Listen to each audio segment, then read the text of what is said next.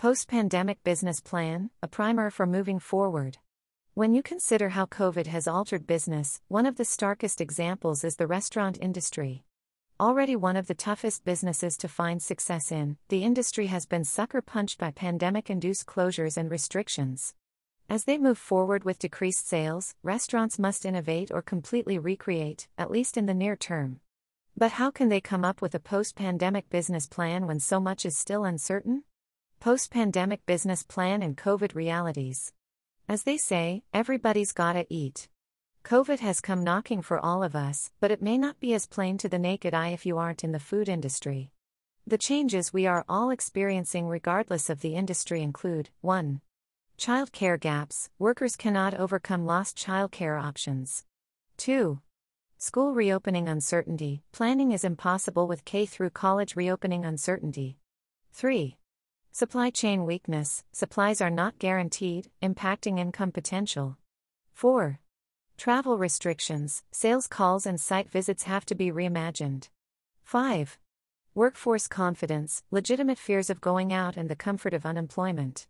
Businesses must account for all these dramatic changes and challenges as they plan for the year ahead and whatever may happen as we pick up the pieces after a traumatic 2020. COVID upheaval, unimaginable challenges. The challenges have been practically overwhelming for restaurants, especially considering the razor-thin margins the industry lives on under normal circumstances. Restaurants generally operate with about a 5% profit margin. Between March and May, the industry's losses were conservatively figured at $120 billion. The losses have mounted with the return of lockdowns as COVID surges. Here's what restaurants face. 1. Far fewer guests, restaurants are required to decrease seating. 2. Mask requirements, while the value of wearing masks is scientifically supported, many still object to the rule. 3. Staffing costs, restaurant staff must take extra pains in sanitizing between customers and wear masks and other protective gear. 4. Menu changes, loss of the dining experience and a decrease in patrons requires orders to shift. The incorporation of takeout to mitigate financial losses creates new expenses in added labor and materials. 5. Fees, participating in outsourced delivery like Uber Eats and Grubhub comes at the cost of 20%. 6. Optics, COVID has forced a shift, meaning that restaurants are focusing on adhering to reopening guidelines at the expense of being able to live up to their previously known brand. Restaurants tend to follow a law of thirds, with a third of their operating budget allocated to staffing, another third to food and beverage costs, and the last third to overhead. As they move forward with a decreased capacity of 50% for food and beverage sales, they must reinvent themselves. Work and personal worlds collide. On Friday, March 13th, we closed our studio in a small downtown city in upstate New York to send our staff home to work remotely. We had a last meal out before we went home.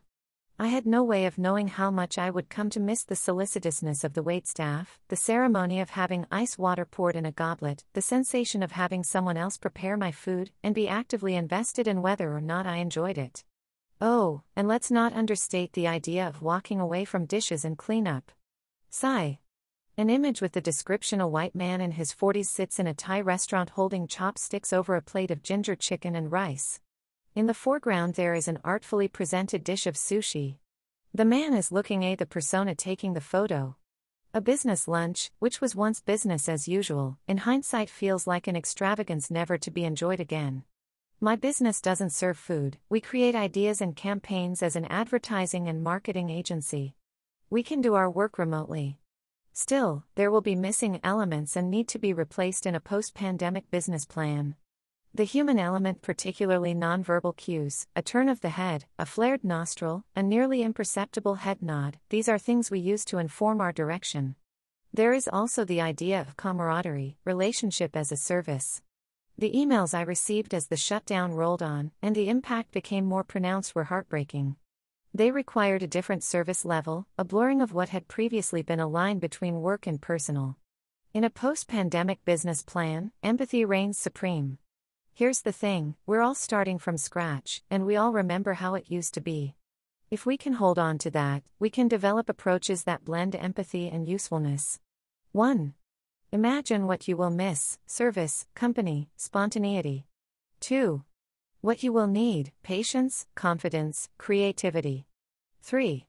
Transform your professional efforts to anticipate and honor need, be of use.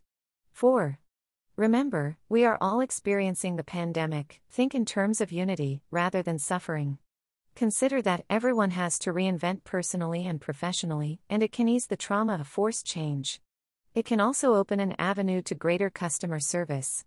Showrooms have to rework their entire existence, but instead of considering themselves obsolete, they are leveraging digital and talking about layering the in-person experience with digital freedom.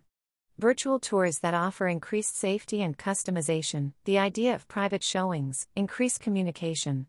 There are certain to be waves of change that we have not even imagined, but we can move forward by allowing ourselves the grace to acknowledge the fear and discomfort. Recognize that we have always been pursuing new benchmarks in business, challenging ourselves to be more efficient or more innovative. We still have the capacity to do that and, perhaps more than ever before, we have a better sense of the emotions of those we are trying to service. Where do we go from here? The most brilliant minds are on it. Learn more here.